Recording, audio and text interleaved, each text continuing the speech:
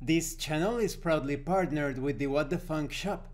Please check out their store for all sorts of products. They have dice, accessories, Game Master screens, home decorations, and many other things. You will find the link in the description and in the pinned comment, and make sure that you use my code for a special discount. Hi, welcome to this part of my review featuring the Walking Dead Universe RPG. If you haven't seen the other parts of my review, featuring this tabletop RPG based on the popular zombie apocalypse franchise, please check out the playlist in the description below.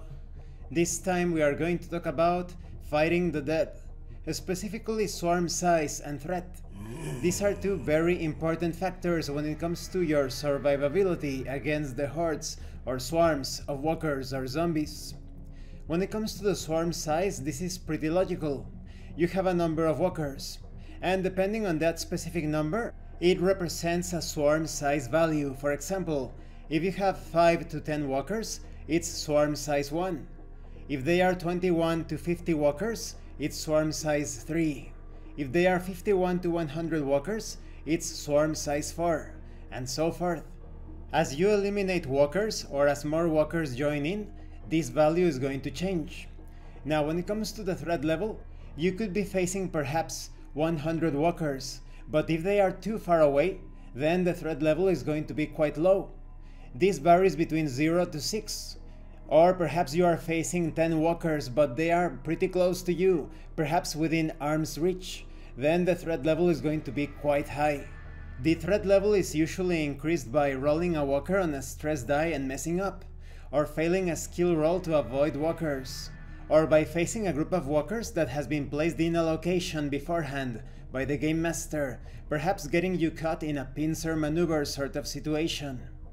It can also increase if there is something done in the game that attracts walkers, such as making noise. In situations where increasing the threat level seems illogical or not appropriate, the Game Master may instead let a player character or non-player character suffer a single walker attack, or even increase the swarm size by 1 step. You can avoid these swarms of walkers by carrying out stealth maneuvers. It usually involves a mobility check. Or perhaps you can also smear your body with the remains of other walkers to try to trick them. Now, when it comes to reducing the threat level, this is not so easy.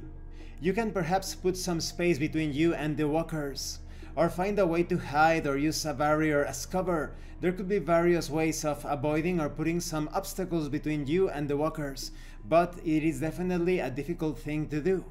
And this concludes this part of the review. In the next part we are going to talk about fighting the walkers. Swarm size is important because it could be considered the health of the swarm itself. As you destroy walkers, the swarm size will decrease and things will be not so dangerous. But what if just a few walkers are in your face? Then the threat level is going to be considerable. Sure, it's going to be somewhat easier to eliminate that group of walkers, but they still represent an imminent danger. And you will see how all of this plays out in the next part of this review series. Thank you for watching this part of the review. Don't forget to leave a like, a comment, and subscribe. And thank you so much to those of you that are going the extra mile to support the channel. If anyone else wishes to further support the channel, consider joining as a member or using the super thanks button. You can also check out the pinned comment below.